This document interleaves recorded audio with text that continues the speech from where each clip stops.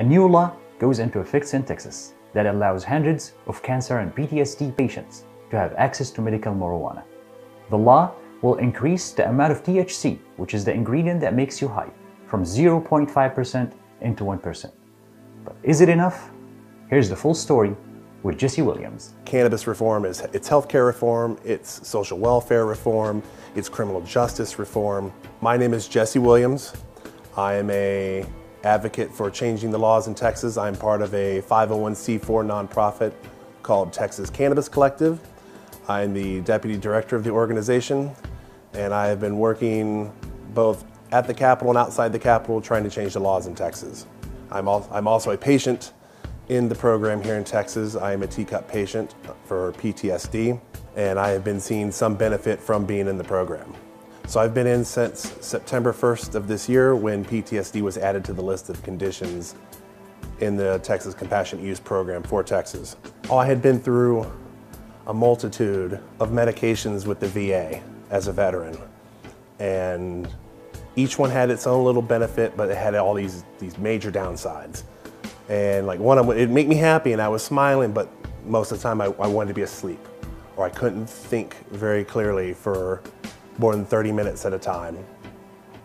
And I started using initially before I was eligible for the main program. When our hemp program went into place, I started using full spectrum extracts as part of a hemp oil. And I was seeing benefit there, especially with like anxiety. I was still having a little bit of problem here and there trying to get to sleep. I was given some recommendations by my VA doctors. Things helped a little bit. And I joined this program, started taking the oils on a regular basis, and started seeing almost instant results. The medications the VA would want to give you, or even your normal psychiatrist out in town, they'll tell you, oh, it takes 2-3 weeks for this medication to really start kicking in and work for you. Whereas the medicinal marijuana has been, as I say, it's more of a therapeutic item. It should be more called therapeutic cannabis, but it's working instantly. You see that day, you're like, I feel better.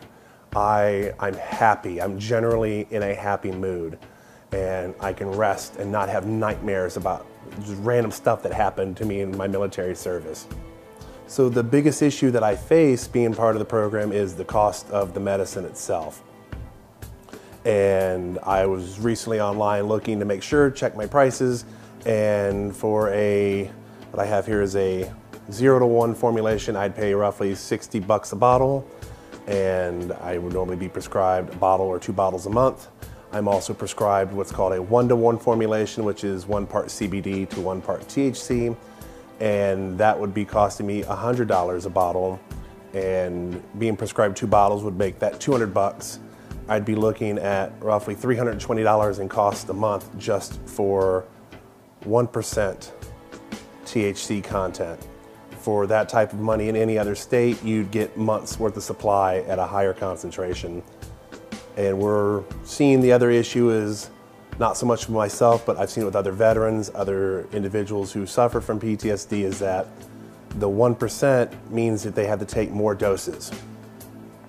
And it becomes more costly for them, whereas if they're in any other state, they could possibly have 1 part CBD to 20 parts THC and not have to buy as many bottles, and it'd be more cost effective for them.